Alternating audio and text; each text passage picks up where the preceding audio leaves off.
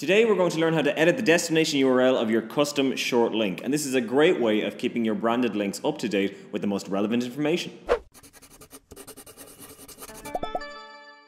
Hi everyone, my name is Sean Connolly here for Rebrandly.com, and today we're going to go through an extremely handy feature of custom short links that allows us essentially to change the destination URL of a branded link after it's been created, as many times as we want. Now this is incredibly useful for a number of reasons. You can update an incorrect or dead link, you can point users to a new location, regularly update a static link to point people to the most recent post. This is great for Instagram. To update UTM parameters within the destination URL. So, let's get started. In Rebrandly, this process is super simple and can be done in a matter of seconds.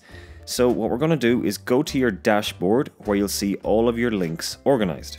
Choose the link you wish to change and select the edit button. Next, simply click the pencil icon beside the destination URL. Here, you're free to edit the link in any way. Maybe you want to change a few parameters in the link itself. Maybe you want to redirect to just the homepage of the site. Or maybe you want to send people to an entirely different destination altogether. Whatever you decide, simply change the link in this section here, then click Save. That's it. Your link has now been updated in real time to an entirely new destination.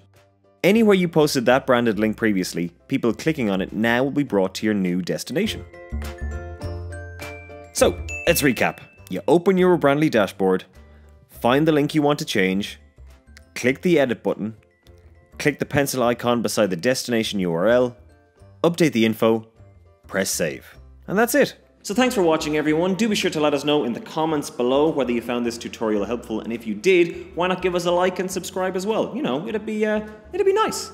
Do be sure to check out other videos on screen here if you want to see more tutorials, and until next time, take care.